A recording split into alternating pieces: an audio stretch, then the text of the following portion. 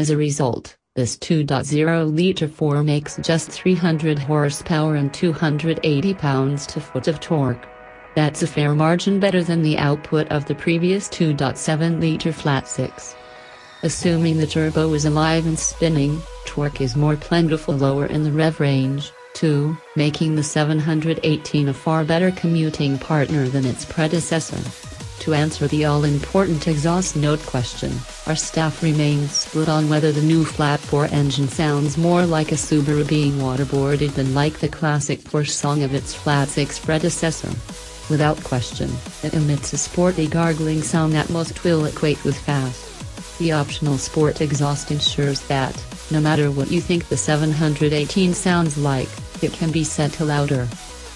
In combination with the quick-shifting PDK dual-clutch automatic, the lightweight Boxster reaches 60 miles per hour in 4.0 seconds and lays down a 12.5-second quarter-mile time.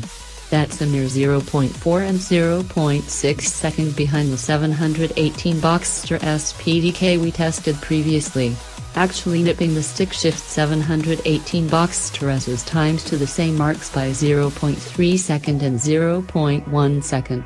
The 718 Boxster also beats both the previous generation Boxster PDK and the 330 horsepower Boxster GTS and runs above.